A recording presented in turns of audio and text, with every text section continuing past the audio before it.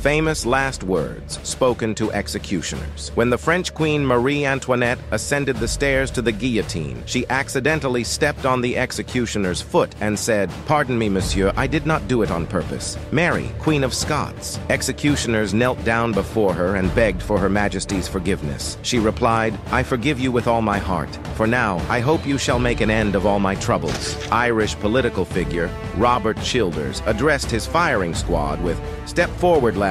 It will make things simple." He met his end with dignity, having secured a promise from his son to extend a handshake to every judge who sanctioned his death. Then there was St. Thomas More, sentenced to death by Henry VIII for rejecting his supremacy over the church. As the axe of the executioner was raised, More requested a moment to ensure his beard was clear of the blade, remarking, "This has committed no offense against the king." Subsequently, the axe descended.